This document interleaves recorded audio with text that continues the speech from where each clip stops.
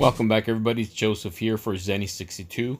So with stunning news coming out of Las Vegas, running backs coach Kirby Wilson is retiring after a successful 2 years coaching Josh Jacobs to over 1,000 yards. So this begs the question, what do the Raiders do now that they added Kenyon Drake in the mix in the backfield?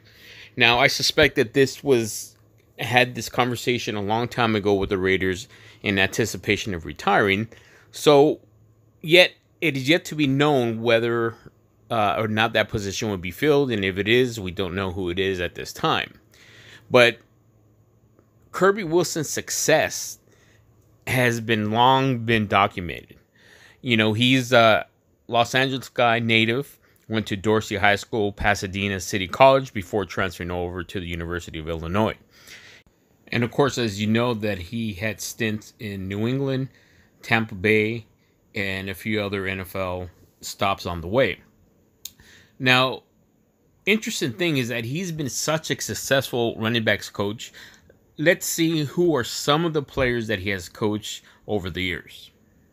So during his time in the NFL, Wilson has coached 4 running backs who rank in the top 15 in career rushing yards.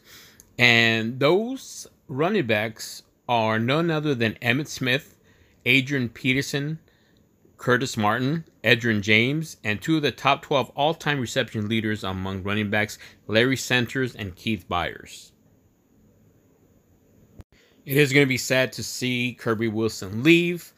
We do hope for the best in his retirement, and we're soon going to find out how successful his replacement is.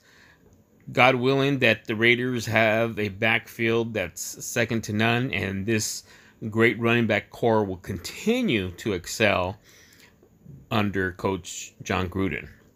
Keep it here on Zenny62, and don't forget to like and subscribe.